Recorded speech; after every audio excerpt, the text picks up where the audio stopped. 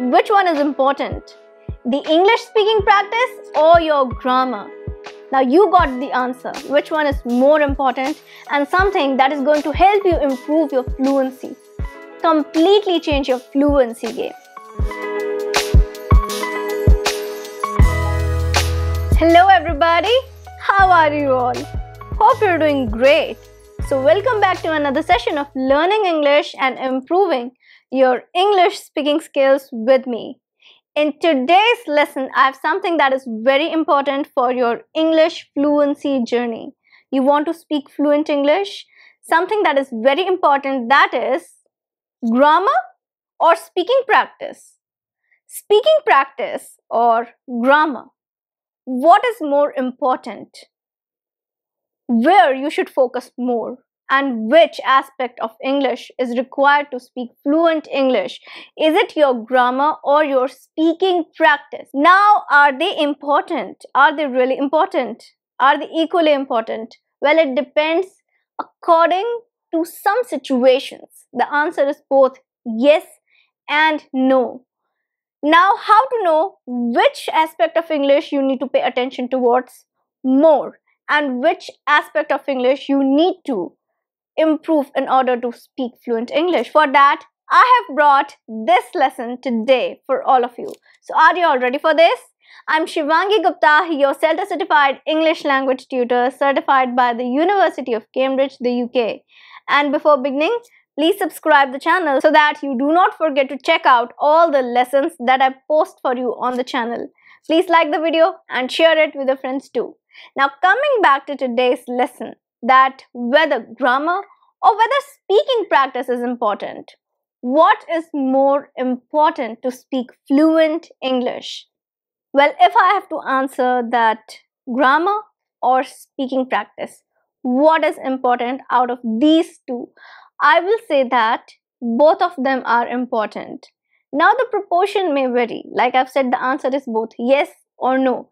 If you're just at the beginner stage, that obviously you are not. If you're able to understand this particular video, obviously you're watching this video, you're not at the beginner's level. You're somewhere between A1 and B1. You're above A1. I would say you're at A2, right? You're not at the intermediate level just yet, but you're not at least at the beginner's level. So first of all, take this out of your mind that if you're able to understand English, you're not at beginner's level, because a beginner would never be able to understand English in itself, right?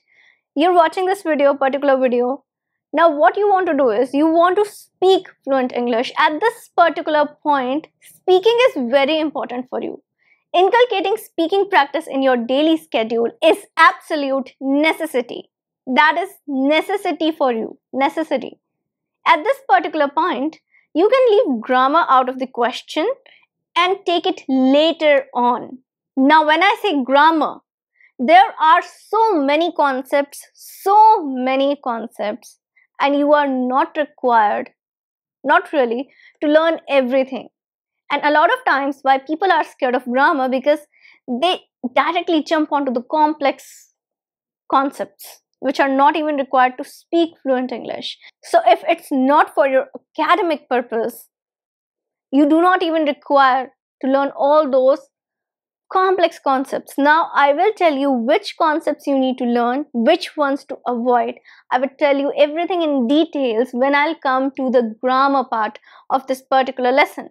Let's first discuss about speaking practice.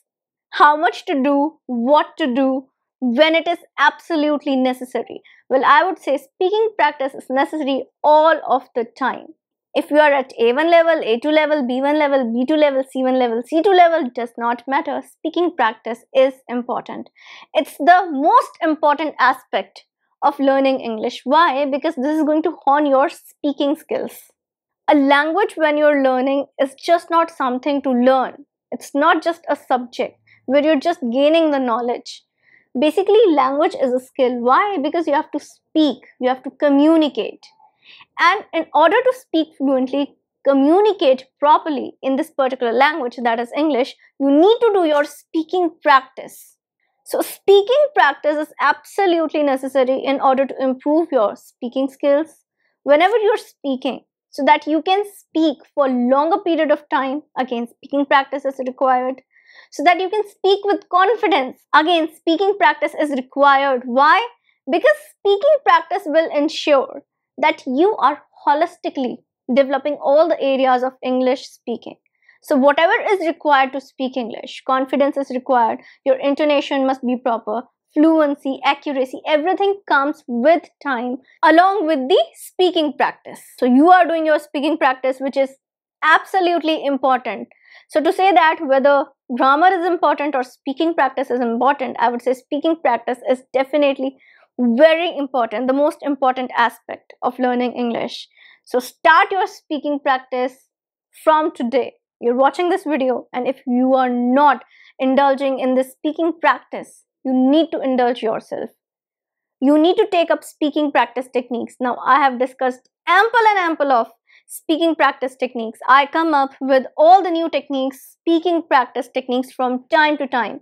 So you have a complete playlist. You have so many lessons on different speaking practice techniques. And these techniques are very important.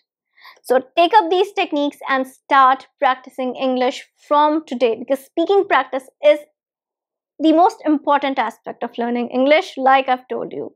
Now let's come to grammar. Is grammar not important then? Well, grammar is definitely important too. Like I've told you, learning complex grammar is not important. What kind of grammar are you focusing on? That is also important. So when I say grammar, I would not want you to learn about compound sentences and this and that, right? Don't go for the complex kind of concepts. No. What you're supposed to focus is on the basic grammar, basic concepts. These are the concepts which will help you speak fluent English, because we don't really need complex grammar structures to speak fluent English. They are for your written English, and that is when you need it academically. You do not need it academically, then definitely you should stick with basic English grammar. Now suppose you were doing your speaking practice, like I've told you before, if you are at A2 level, you've reached B1 level, that's the intermediate level. Now you've reached intermediate level. At this point, it's very important for you to focus on your what? Basic grammar. Because what kind of difference will just that speaking practice is going to make something that you're already doing? You need some kind of improvement. You need to take your game up. Okay, level up the game, and for that basic grammar is the solution. So basic grammar is important. Again, do not get scared when I say grammar, because learning basic grammar can be really easy. If you're learning it in the correct manner, that basic grammar is going to help you form correct sentences and use correct and fluent English. Why? Because when your basic grammar is clear, you have this confidence of speaking accurate English. And when you know that you will speak accurate English, fluency will also come with it, because you are sure about it, whatever you're speaking. That's why in order to give strength to your English, whatever you're speaking, you need to cover basic grammar too. Basic grammar is important. Now, from where to get basic grammar? How to know what is basic grammar? How to know what is functional grammar? Now, functional grammar means basic grammar, like I've told you. But functional grammar is the grammar, the basic grammar that is required to speak fluent English. So, grammar that enables you to speak English, that is known as functional grammar. And from where to get that? These basic grammar series lessons I've launched for you. You have a complete playlist. I have more than 20-25 lessons, and I keep on adding lessons to this particular series. So the grammar concepts that I am covering in this particular series is important for your fluency. They are totally focused on English speaking, not just learning English as a subject. No, these grammar lessons are practical lessons, where how practically you're using all these components of English in a sentence, and how you can speak accurate and fluent English using all these components. I'm telling you everything in that. So I suggest, if you want to improve your basic grammar and clear all your basic grammar concepts, do check out all the lessons in this particular series, the basic grammar series that I've launched for you on YouTube. So you can get all the lessons from my YouTube channel. Do check them out and create a balance between both your speaking practice and your grammar. So to answer your question, which was there at the beginning, which one is more important, speaking practice or grammar? I would say they both are important and they both play a very important role in your speaking fluency. The thing is that knowing the correct manner in which you have to address both the aspects of English. To know when do you require the speaking practice and when do you require your basic grammar is very important. So taking up both the practices at the correct time in your learning journey is important.